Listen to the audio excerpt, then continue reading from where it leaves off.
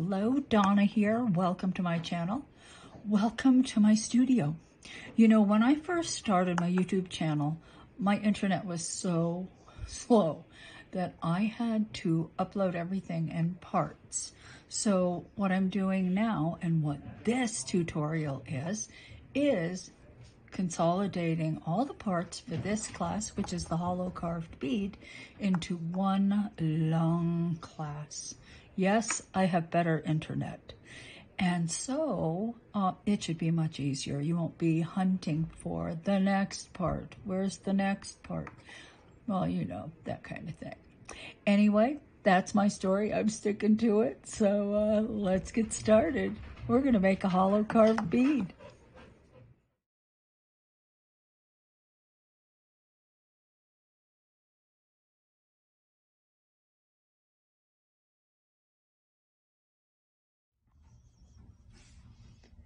Hello, Donna here, and today I'm going to be doing a little class on the hollow carved bead. This is what I'm going to show you how to make. Now, this is the second day I've been working on this class. Yesterday I did the whole class, and I don't even want to talk about what happened, but this is the second time. So hopefully it'll even be better. Okay, so we're going to carve, but, you know, I wanted to show you what it looks like. Oh, to apply a little Genesis paint to the surface. And these are hollow, so they're very lightweight. And they're, as you can see, big. Now, this class is really geared toward beginners. If you're an intermediate, you probably know these techniques. But if you're just starting, there are many issues and many questions that you probably have. And so perhaps a class like this can save you some time and energy. So without any more delay, let's get started. I think it's time to start. So what you need to know are the tools and materials you're going to need. So let's start with clay. You're going to need about 2 ounces of clay. This is Kato POLYCLAY. These were samples of pearl clay, so I just used 2 of them. You're going to need my liquid clay. To form the bath bombs. These are bath bomb forms. To form the hollow bead core, you're going to need something to form them over, and these are bath bomb forms. So you'll need 2 of them. You're going to need a cutter. And this is not essential. This is a time-saving thing, right? You roll your clay out, you cut 2 discs, and this is large enough to cover this, and with a little bit of excess hanging over.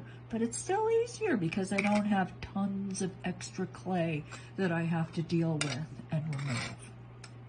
All right, the usual blade, needle tool. This is an acupuncture needle. This is a very fine knitting needle that I will use to incise the basic pattern on the bead. This is a pin vise with a 2mm bit. The millimeter size of the bit will depend largely on what you're going to string your bead on. If you're going to string it on 4mm Unicord, then you're going to need a 4mm bit. You're going to need a permanent marker, and make sure it's a fine point. You don't want a very thick Sharpie. You're going to need a carving tool. This is a V-gouge. You're going to need some CA glue. And to finish, you need sandpaper. This is a coarse grit sanding block, but I've used it so much by now. It's medium. It's fine. And this Abranet 120 is wonderful. It takes clay down so fast. So once you make your 2 halves, these are the 2 halves together, but once you have your 2 halves cured, you're going to want to sand the bottoms, sand the edges. And this will take that extra clay, excess clay, and smooth the surface really, really fast.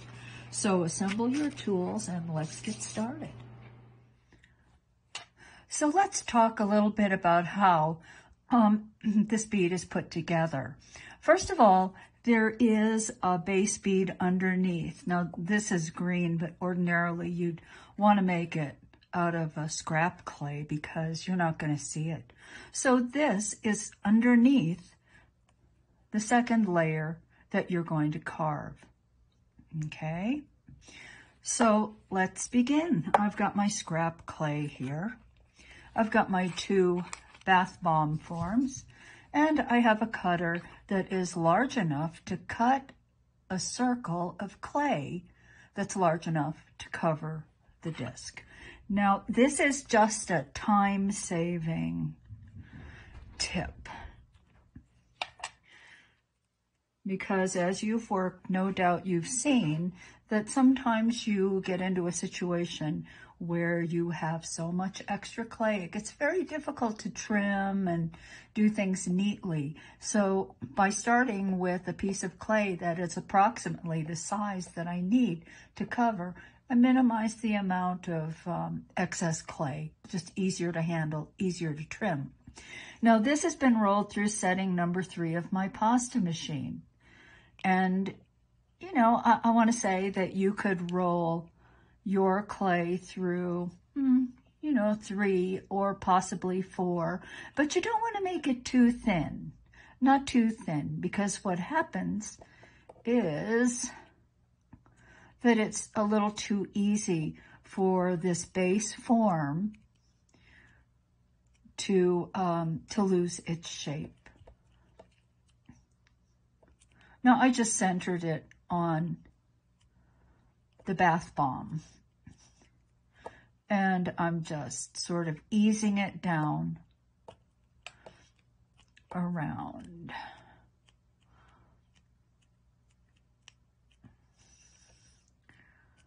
Okay, like so. Here we go. Take a blade and let's just quickly eliminate some of this stuff we know we don't want, like so. And there's still too much clay there, right? Yep, still an excess of our scrap clay. Now, we could bake it now and then after sand it off, but you know, this is a ton of clay to sand off. So we've got to eliminate some of this excess clay. Otherwise, you spend lots of time and a lot of effort to try to get rid of the excess clay. That's just too much excess clay.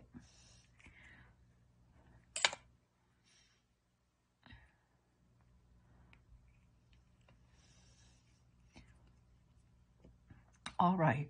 So you can see what I trimmed away.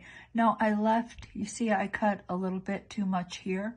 Well, you know, that's really okay because at setting number 3, this clay is thick enough for me just to stretch it out and fill the gap. If the clay were thinner, I wouldn't be able to do that. But since the clay is setting number 3, I can do that. All right, so I've still got excess here. And let me just see if I can run my blade around like so and eliminate some of that.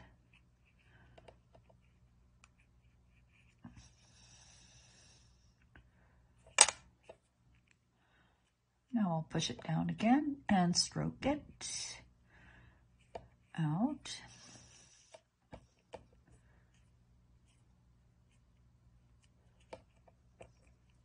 And I think that looks pretty good. Now, right here, you see we've got excess. But in a case like that, there is so little excess here that I think I'm just going to cure it and then sand it later, because that'll be simple enough to do. Okay, so there's one. Now I'll do the next one off camera. But let's finish this one. And of course, you know, you'll do what I've done here to the second half, the other half. Now we're going to cover this with another sheet of clay, and so we don't want to have any air pockets between this clay and the aluminum form, because when you get an air pocket, you get a bulge. So let's pierce, make lots and lots of little holes in the clay, and these will sort of function as vents. So if there's air underneath this clay, it should escape through the hole. If it finds the hole, it will escape through the hole, because the air, as it expands, will follow the path of least resistance. And that's what we're doing, is we're creating opportunities for that air to escape. All right, so let me cover the other one, and then I'll be back. Okay, so here they are, covered both halves, and I will cure them in my oven at 300 degrees for 30 minutes. And I start my oven cold. So you might think maybe that's not long enough. Well, it is long enough. In my oven, it takes about 10 minutes to get up to temp. That gives me 20 minutes of curing time. But you know, remember, I've got a second layer of clay going over the top. So I don't really have to cure this for a long time. And it will be plenty strong enough. It will be fine to sand, it'll be fine to glue, it'll be fine to handle and to cover. So 300 degrees, 30 minutes from a cold oven. I'll be back. All right, while our pieces are curing, let's move on. Now, what I have here is 1 ounce of pearl, 1 ounce of pearl. Now, this blob here, this kind of soft, squishy blob, this is one of our new products. It's actually clay softener. So we're going to use that too. Now, I'm going to do a conditioning demo because, as I said, this is a beginning class. And maybe you're not familiar with my clay. Maybe you don't know the best and easiest way to condition it. All right, so what I'm going to do is stand it up on end, take my blade, cut it in half. Like so. Now, this is the hardest part. Get all the cellophane off. Do not leave any cellophane on the clay. Okay. All right. Just make sure.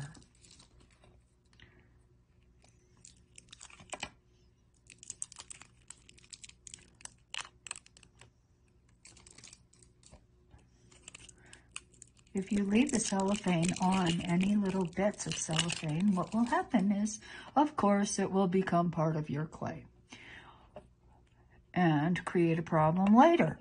All right, so you can see how thick it is, half the thickness. It's just like a regular bar, 2 ounce bar. Or the thickness is the same as a regular 2 ounce bar. I don't want to confuse you. Now I'm going to take my acrylic rod, and this is a very important step in conditioning clay like mine, because this is a pre-conditioning tool.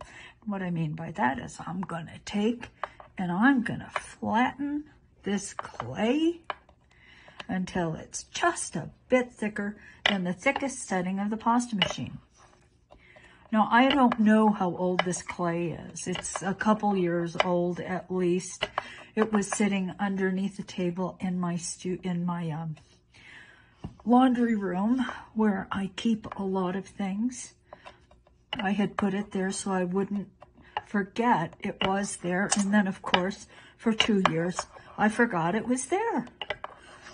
So I pulled it out and I said, I wonder if this clay is really, really hard, or if I'll be able to use it.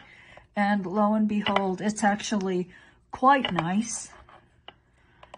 It is Kato, so it's on the stiffer side, but still, it's wonderful. Wonderful.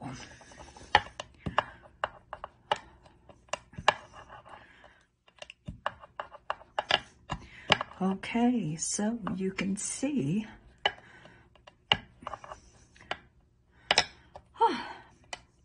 that I've just thinned all the pieces. Now I'm going to roll it through my pasta machine on the thickest setting. And why don't I'll just do 2. Eventually I'll do all of them, but let's make it a little faster. Set my machine to the thickest setting. Roll through, roll through. Now I could continue folding and rolling through the thickest setting, but you know what? That doesn't make any sense because it takes longer than rolling through a thinner setting. So I've reset my pasta machine, skipping 1 setting. So my machine starts at 0, so now I'm at 2.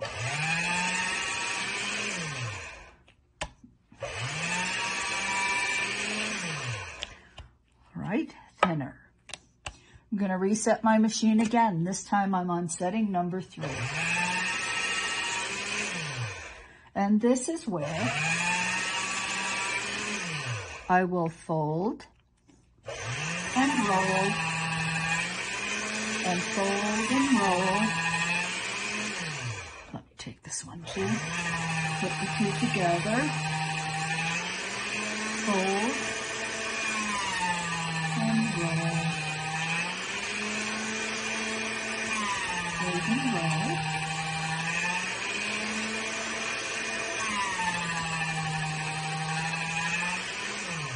Now, the clay's not conditioned, but I can tell it's not a particularly soft, fluid clay. It could be softer. And you know, for this project, it would be beneficial for the clay to be a bit softer. So let's use a little bit of our clay softener and work that in. Now, when you use the clay softener, it's advisable that you do what I did, which is take your base clay and sort of semi-condition it. Get the clay moving. And what happens is when you fold it and roll it, fold it and roll it through the pasta machine, the clay actually gets stickier, right?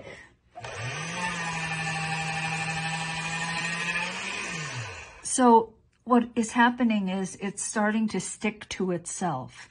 So the introduction of something as soft as this, you see, is very, very soft. So it's a lot softer than the base clay. The base clay is not going to reject this very, very soft clay.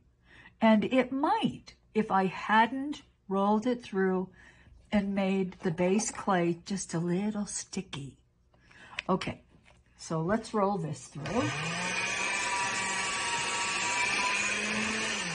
And I didn't fold it, so you can see it just kind of pushed it across the surface of the pearl clay. And now I will fold and roll.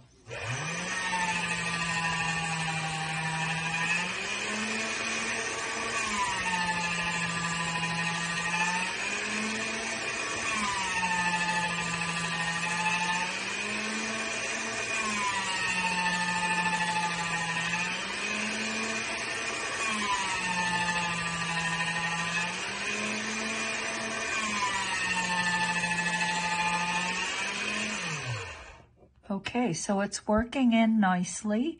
You can see there are no little bits everywhere. Sometimes when you introduce a clay or a material, even like a liquid, that is such a radically different consistency, you will find that it sort of shears. It shears off. It doesn't want to join together. But in a case like this, and I think it's because we preconditioned the pearl before we added the softener, you can see that it's adhering to itself quite nicely. So I'm going to continue. I will add this to this, but I don't think you have to watch me do that. You saw what I did the first time, and then I'll be back. Okay, I'm back again. Now, I incorporated that other ounce of clay into the sheet, and I added a little more of the softener because remember, put it in for just that 1 ounce. It wasn't quite enough. Now the clay has a nice soft and supple feel, and this is rolled through the thickest setting of the pasta machine, and it's still quite fluid. Now, our bead has pearl underneath graphite. So the pearl layer is quite a bit thicker than the graphite. So let's cut just some of our scrap or some of this jagged edge off, and let's tint it using another one of our new products. Now this I love. I love this stuff. It's called Blackout, and what it does is it takes your scrap clay and it turns black. And this clay is very soft, but it has a really dense load of black pigment. So you can take some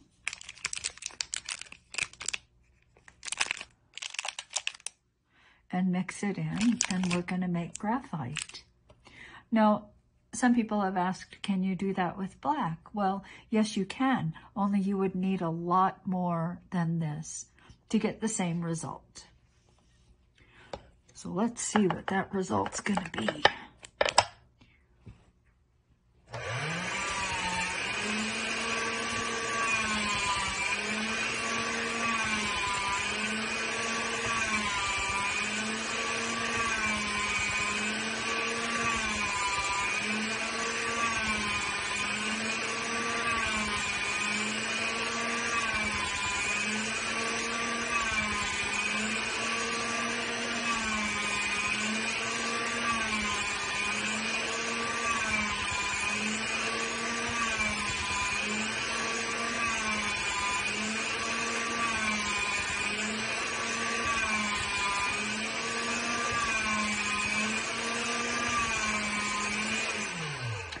All right, so here is our graphite. Now, as I said, it would have taken about twice the amount of regular black clay to achieve this color. All right, now we're going to make our wrap sheet, the carving layer, and it's composed of the pearl underneath and the graphite on top. So the pearl's been rolled through the thickest setting of the pasta machine. And you know what? I think I'm going to cover this one. So what we're going to have to do is just make sure that this sheet is wide enough to go from this hole to this hole. That's the width. So I can cut it. I'll cut it about right there. But at this width, we'll be able to wrap and cover this hollow form. All right. Now, the graphite sheet, I'm going to roll through setting number 7.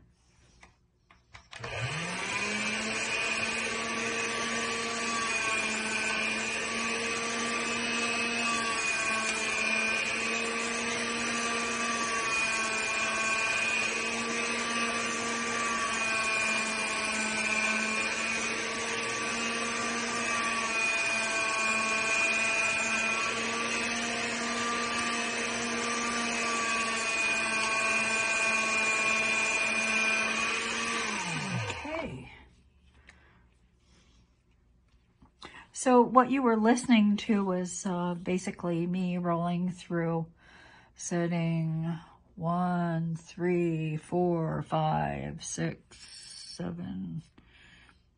So I didn't just immediately go from 1 to 7. I went down a little gradually.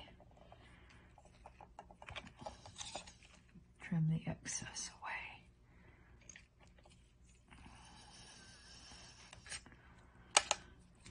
Okay, now we're going to take this sheet and we're going to roll it through setting number 4.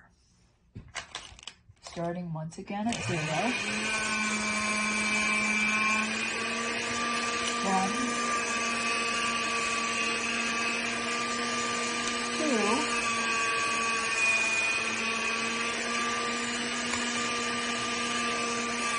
2, 3, and pull.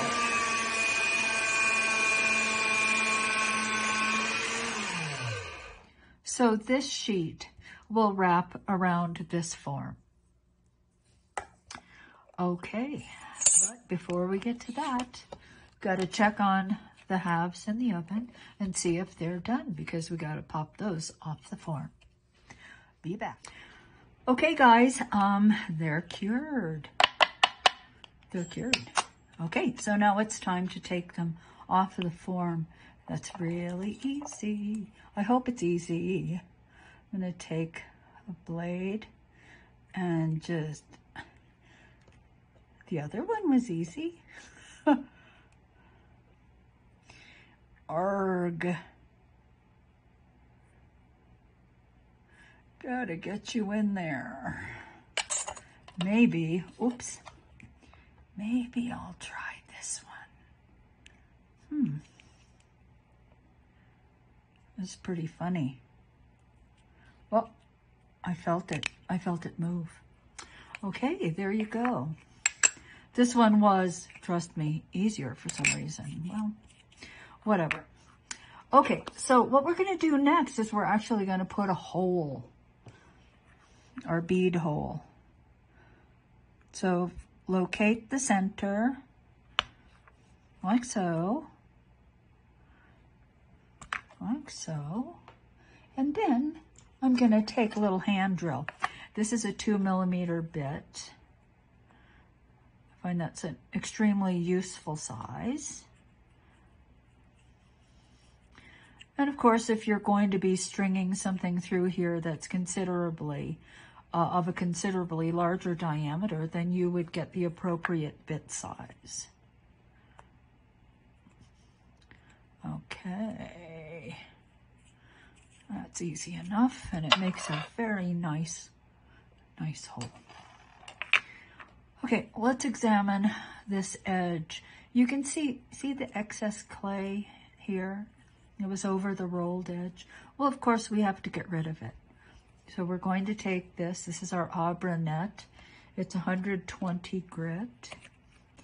Lay it flat on your work surface.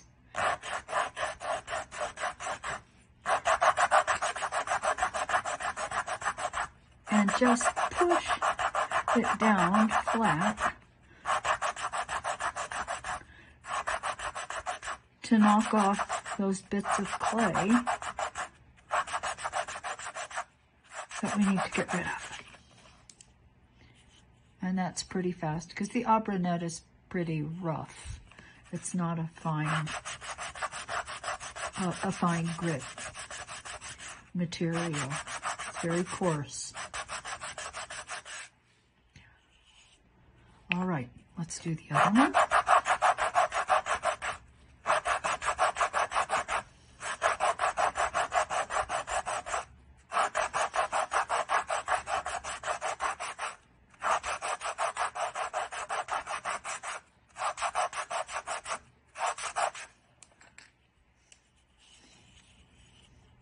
And there you go.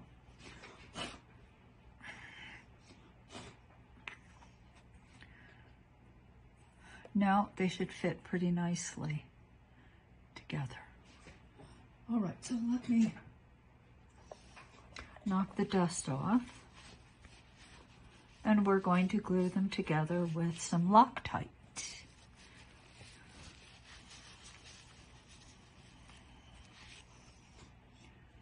It's a CA glue.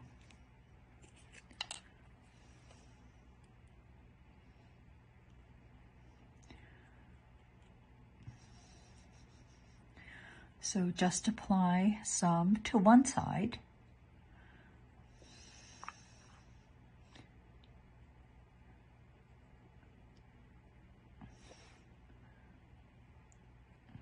Da, da, da. Okay. Put the two halves together.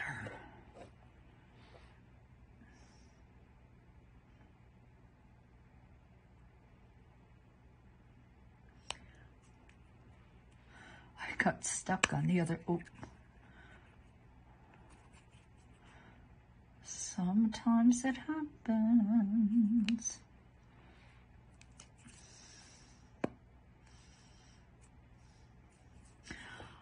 Okay, that's pretty good. Now I'm just going to press the two halves together for just a moment to make sure that they are stuck together.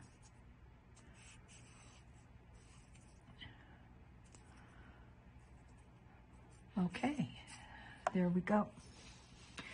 Now, I'm going to set this aside and let it sit for a while. So we make sure that the glue is really, that these two halves are really glued together and they won't come apart. So I'm setting that aside. Now it's time. Excuse me, my nose is stuffed up. To actually cover a hollow form. And this was the one that I made before. It's just a hollow form. I would have used scrap clay, but I used green, but it's really okay. Now, you can see that when I put the forms together, they don't always match perfectly, and that's quite a sharp edge there, and it could be so much nicer when I actually go to put this sheet of clay over it.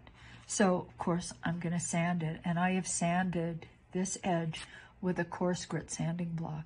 Now, I've used this sanding block a lot, so by now it's probably a medium grit sanding block. But just sand it to smooth everything out, so you have no sharp edges. Okay, so we're ready. Now I'm going to take liquid clay. Just going to put it on my work surface. And with my fingers, I'm just going to take and I'm going to coat the hollow form.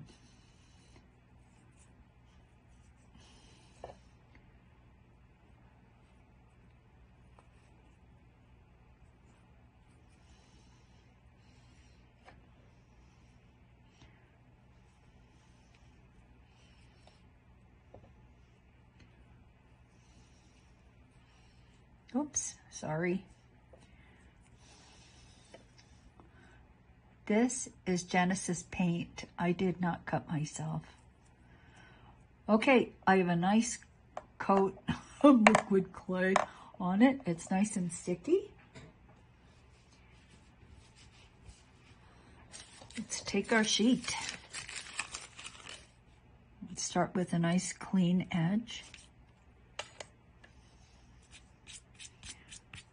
And first, we're going to center the sheet on, let's call this the equator. Okay, making sure that this clay sheet is wide enough to cover hole to hole. And it is.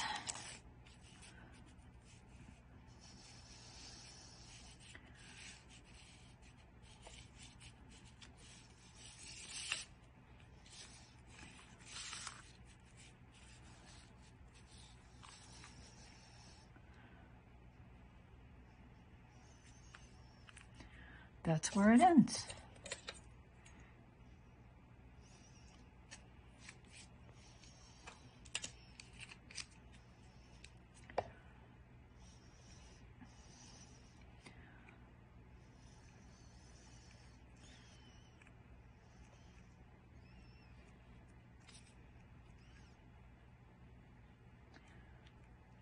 Okay.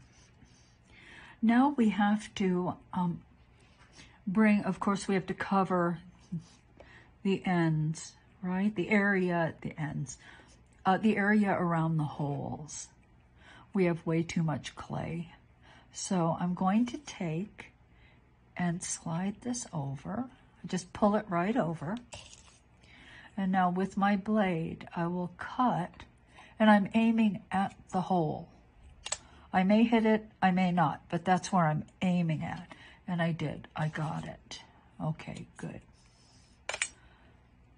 Now I'm going to take my thumb and just press the sheet to the form about 1/4. You see, if you can imagine, let's say this is north and this is south. So I'm going to push this clay down to what I think is the east point.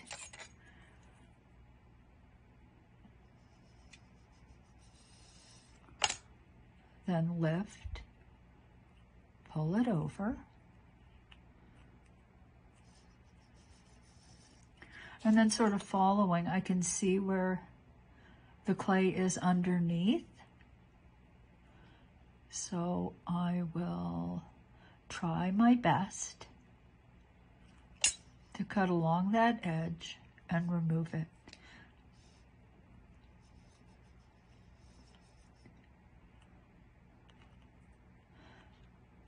Now, if you cut away a little too much, it's really not a problem because you just kind of slide it over and fill the gap. But what you really don't want is you don't want too much clay. You don't want to be in a position where you haven't cut enough away, right? Now, here I'm going to take my thumb. So now we're at what I would call the south point right here. So I'll go from the south point and cut up to the hole. Once again, take and pull the clay over. Cut the excess away. Remove it.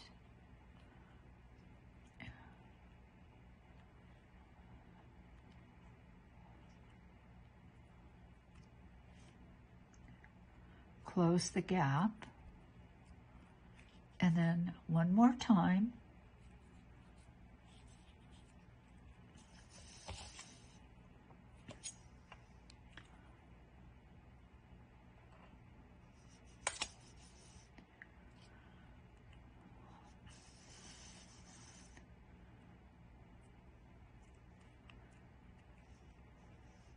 And now what? I will make 2 cuts. One cut here, remove the excess,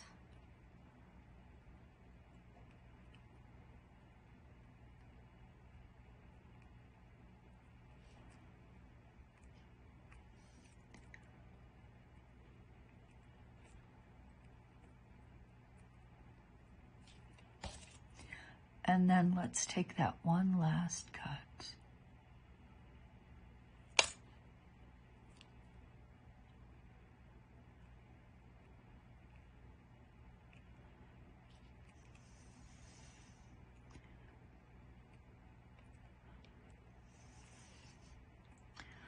And then push the seams together, like so.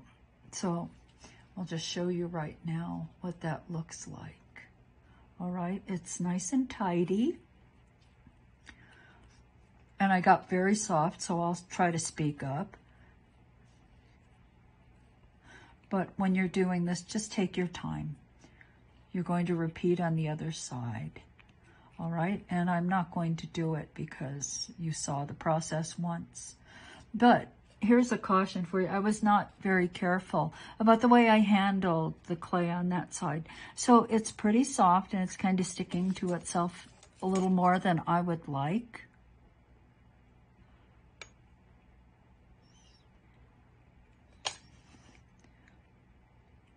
So I will have to make sure that I don't have any of this clay that's like overlapping on itself. Okay. Now let us take this nice long knitting needle, go through the hole and find the opposite hole so we don't lose the hole in the bead. Okay, so I'm going to cover the other side and smooth it so you can't see the seams. So I'll be back. Okay, I'm back. And As you can see, I've covered it up and it's looking pretty good. Now remember when we pierced those little tiny holes? When we covered these? Well, we're going to do the same thing. Now maybe if you were making a bead that was very smooth and you were going to see everything about the surface, you wouldn't want to pierce these tiny little holes. But because we're going to be carving, nobody's going to see them. So we're going to give any potential air bubbles underneath this sheet of clay the opportunity to leave without expanding and making a big bubble. Okay, now I just wanted to comment about something else. If you've used my clay before, then you know that, one of its positive attributes. Let me start that again. That it doesn't blend as well to itself as we would like. And, no clay is perfect. Every clay has its particular characteristics. But what I've found is by adding the blackout that turned this graphite or the clay softener, it changes the blendability of the clay. So here is the graphite.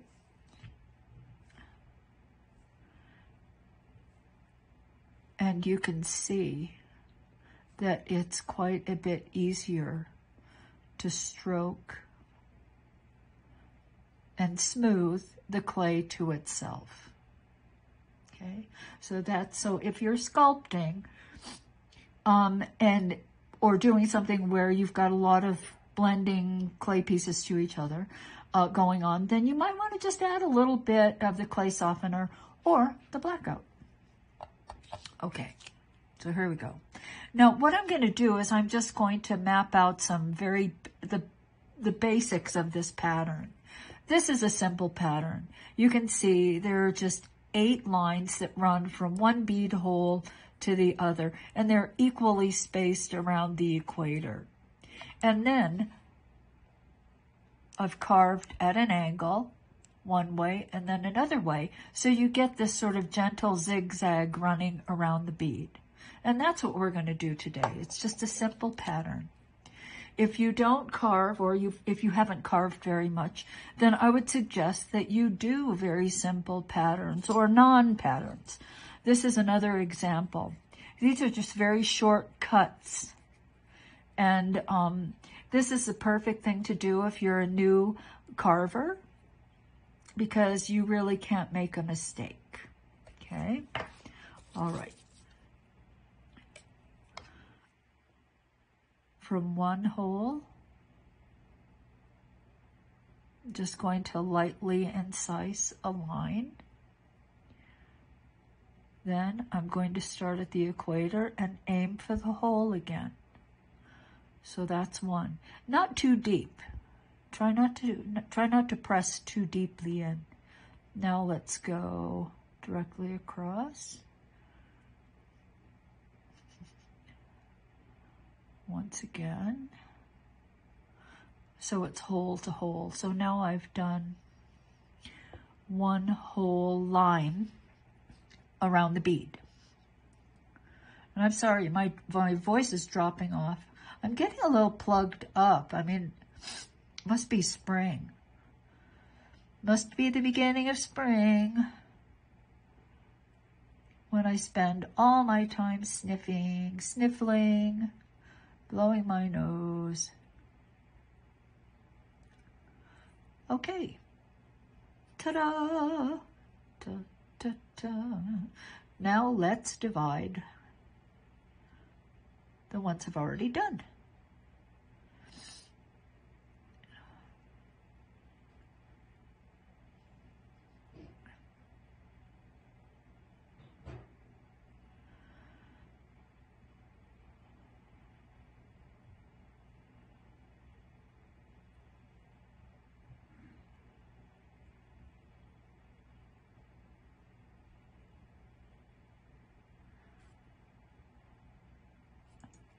And after it's cured, I will have these base lines to carve first and then fill in the rest.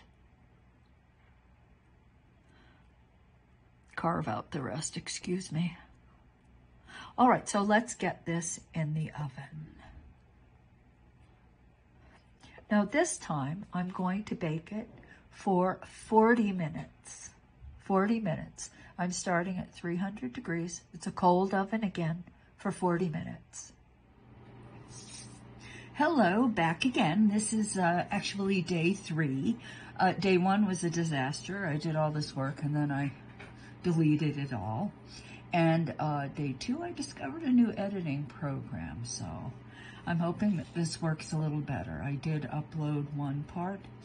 You're a learning experience. All these programs don't interface with YouTube the same way, so always learning something.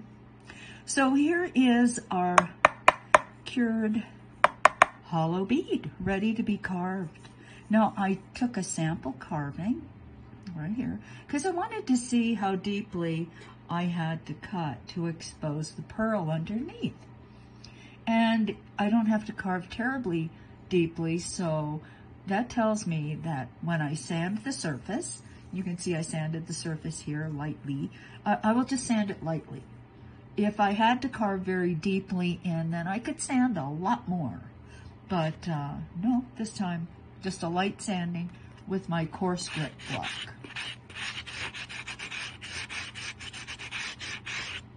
Now what this does is it creates a surface that grabs the tip of the carving tool a little better than the surface, the slick surface straight out of the oven. So it's just a little bit of tooth that I'm going to bring up by sanding. I was watching the videos last night. I realized something. I say okay a lot. So that's my next challenge. Not to say okay at the beginning of every single part of a class. Forgive me if I forget. Okay. So here is the bead ready, and I think you can see how it's roughed up a bit. Let's talk about carving tools. This is a V-gouge, and I am going to take some clay because, you know, these tools are very small. That's small. I mean, sometimes you can't hardly tell whether it's a V or a U. So the way you can make sure you have the right tool is just to take a piece of clay and take the tip and press it in. And you can see that's a very sharp V. Excuse me, it's spring. My allergies are kicking in. Okay, so I did this around one hole. Let me do it again. Or let me do it around the other. Now, if you haven't carved before, practice on something that's flat, just to get the feel of the way the tool enters the clay and the proper angle that you're going to send the tip or the cutting edge through the clay, because that's kind of the goal. You want to find the perfect angle at which you're sending through the clay so that you get the depth you want and so that the tool doesn't constantly leave the surface of the clay. You see, if you hold the, I'll do it on the side. If you hold your tool too flat, like, oops, let me look, too flat this way, of course the tool is going to keep coming out of the clay. If it's too upright, oops, too upright, then it won't carve at all. So somewhere between these 2 points, you will find the perfect angle at which to hold your tool and to push it through the clay. And when you find the correct angle, you're going to find that it's quite easy to carve. Now, the only other rule is that you never point it directly at yourself. Now, I realized when I was carving around the hole, sometimes that's a little difficult. You have to be a little more careful. But most of all, you have to be aware at all times of where this is pointed, whether it's pointed at you. And if you notice that, then you want to correct it. All right, so here is one of our lines. I think you can still see them. They're faint, but I didn't want to make them too deep, because if they're too deep, then I have to dig too deeply to get to the bottom of this incised line that I made. I just want to see it. I don't want to really feel it. I don't want it to push too deeply into the clay. So with your tool, let me position myself in the best place so you can see, and start. And this isn't a race, so you can take your time. If you find that you haven't carved quite deeply enough in a spot, then you can always carve again. You can just go over the original carving. These are just for reference.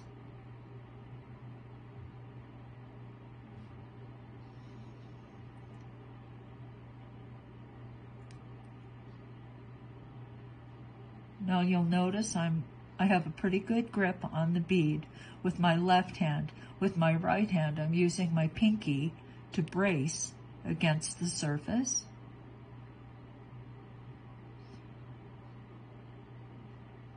And as I get to the end, I'm actually sort of lifting the blade, the tool up a bit to leave, and then exiting the clay. Now, when you carve, carving also tells you something else. You see this? This string, this little piece carved, it came off quite nicely in one piece. And if you carve and you see a lot of little chips, it's just chip, chip, chip, chip, chipping when you carve, that means your clay is not properly or adequately cured. There is an exception. I believe Sculpey always chips, even when it's cured. Okay, so let's do one more. Enter.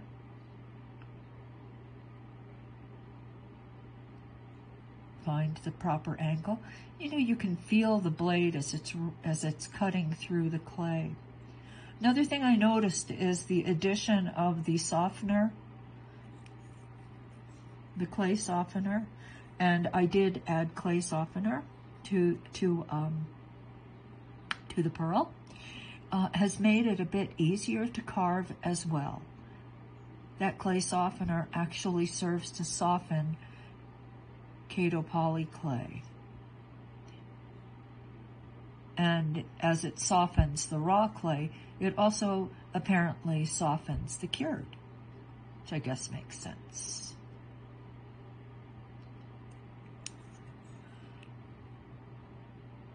It's a little shallow there. I will just go over it, like so. Any place it's shallow. And this is kind of a nice pattern. I don't expect it to be perfect. I don't expect every single cut to be uniform. I don't expect the spacing between them to be absolutely perfect and uniform again. But what I noticed about this one that I did on day one, the failed day of class, is that if the angle here from the equator up onto one of these base lines, these reference lines, excuse me, is shallow, as you carve, the line sort of straightens out.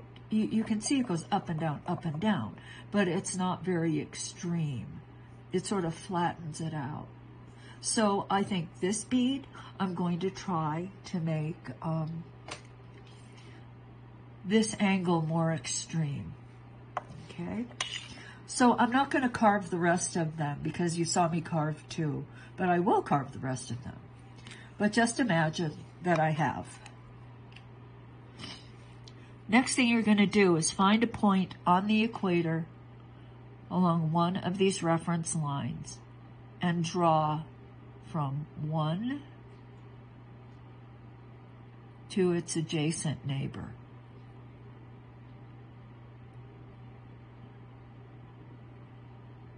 Like so. And I hope you can see that.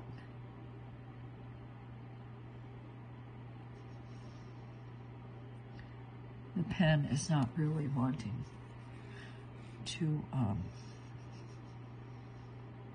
I can see it, but I suspect you can't. Okay, then I will find a point on the equator, and from this, from the high point on this one, I'm going to take and I'm going to draw to the point. And I will go around the entire bead, and it will look like do, do, do, do, do, do, do, do, like so. Okay?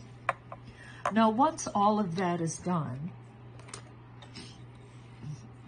I will carve from the equator to the high point, from the high point down. Equator, high point, down, all the way around. Now, you know what? This is getting a little longer than I like, so I'm going to stop. I will carve this one piece, this V, but then I will be back after I've carved the whole thing, or after I've carved. Okay, I'll be back after I've carved all of these reference lines, and I've marked all of that. Okay, later. Here we are again. This time I didn't say okay. And what I've done is what I said I would do. I carved the reference lines, the 8 lines, and then I drew in pen these zigzag reference lines, we can call them that. And then on this side, I actually carved them. So let me carve this other side.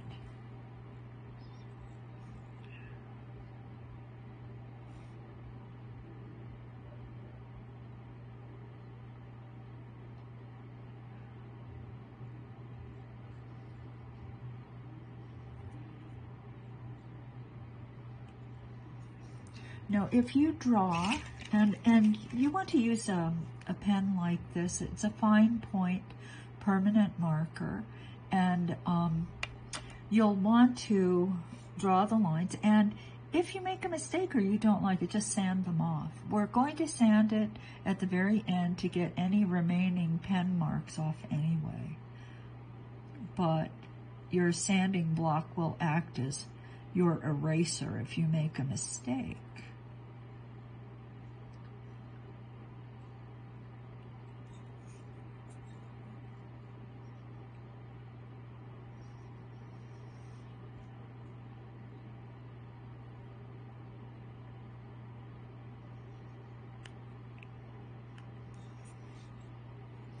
I'm going to move this closer to me. I'm having a bit of a problem. I'm reaching out and carving.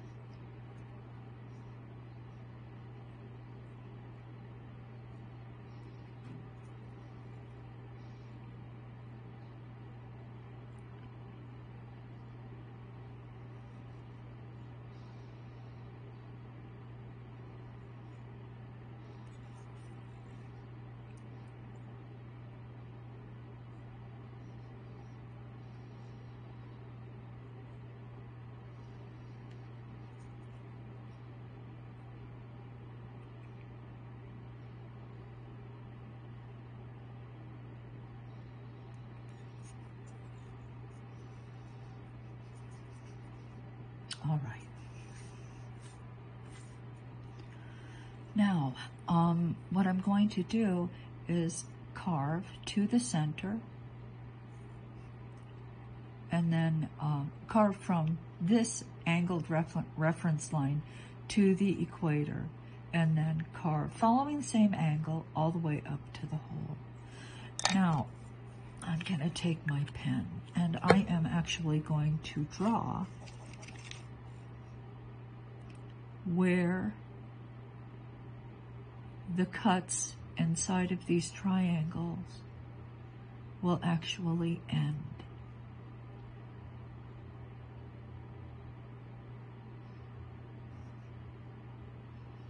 Because without that line, it would be quite easy to overshoot the mark. I can even carve them out. Let me do that.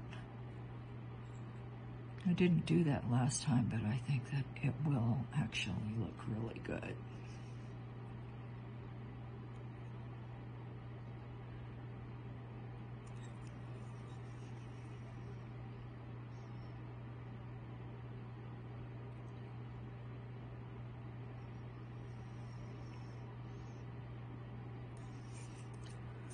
Okay, now I know I cannot overshoot when I'm carving these lines.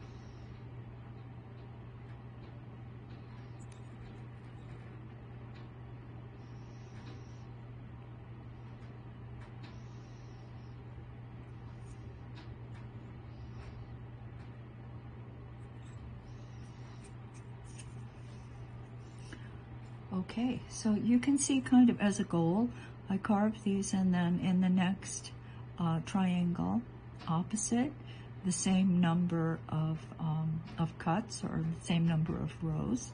And so let's do the same thing, going this way and then going that way. So I'm going to start where I ended the last one on the other side, and carve to the equator. Do it again. Now, I don't know that this is critical. I don't think anybody's gonna grab your bead and say, oh my gosh, you messed up here.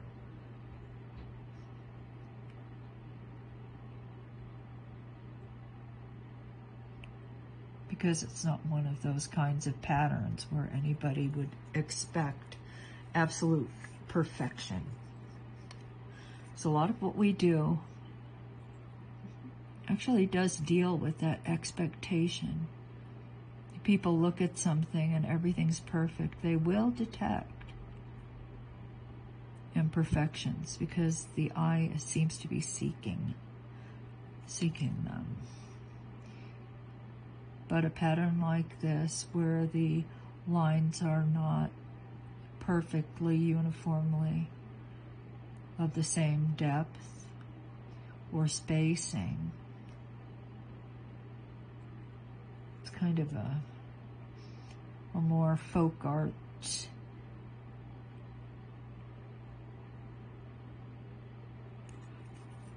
rustic kind of thing.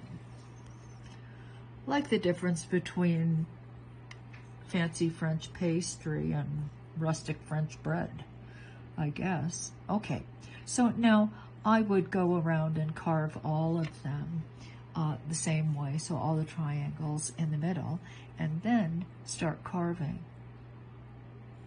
to the equator in each of the sections. Now, I don't think I have to do more because it's a repetition, it's just the same thing. carving up. So I'm going to cut and I will carve and then I'll be back. Well, I carved around the equator, all of these, and I decided to change the pattern. So the pattern, I'll just show you now. I could describe it to you, but it's easier to see. So what I did was I went from the high point here, the apex of these center pieces, and I just went higher up on the next baseline. Then it came down, went up. What I'm going to do now is follow this angle down.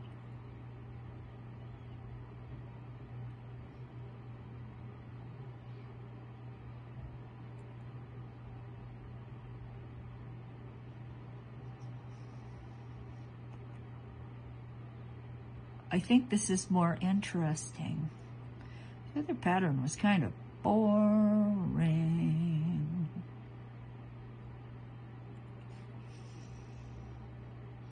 So I think this will be better.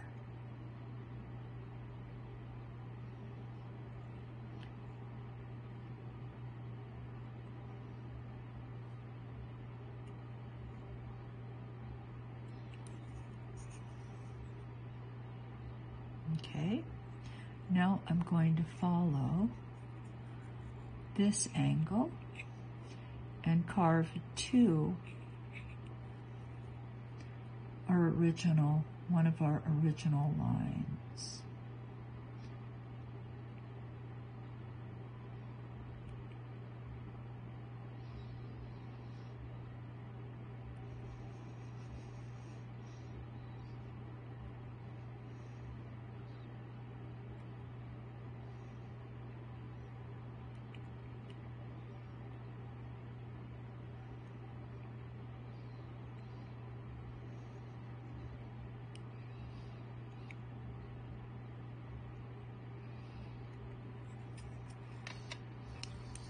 Okay, so that's what it looks like from the equator. Now the next line, the next section in one of these will go from this top line to the base line. Okay, so here's the top line. Now I'm going to carve to one of the original 8 lines, like so.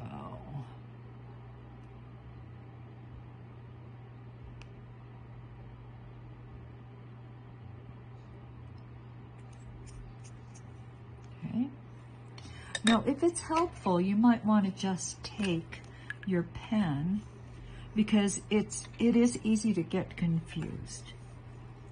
So to avoid confusion, take and draw a couple of lines in the direction you'll go.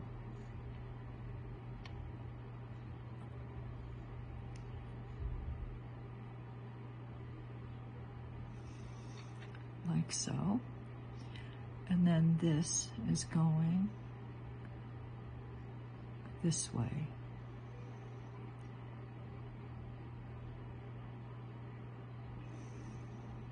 Because once you carve them, you can't take it back. It's one of the things about carving. Once it's there, it's there. All right, so let me finish up and I will be back.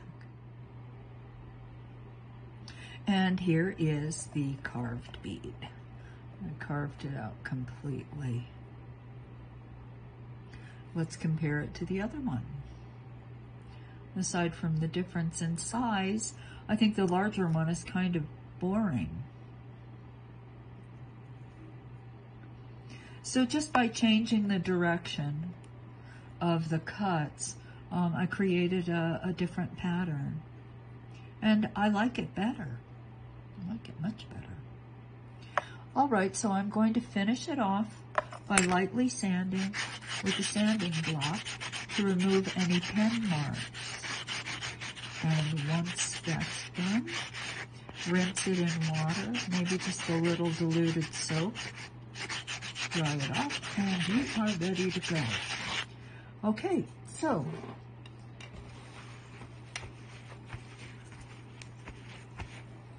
I hope you've enjoyed this class. I'll be putting up more short freebie classes on my YouTube channel. I've decided that this year I'm going to work a little harder at it, and so I hope you come back, and I hope you enjoy. And if you have any questions, just put them in comments, and I will try to get back to you. Thank you. Have a great day. Bye-bye.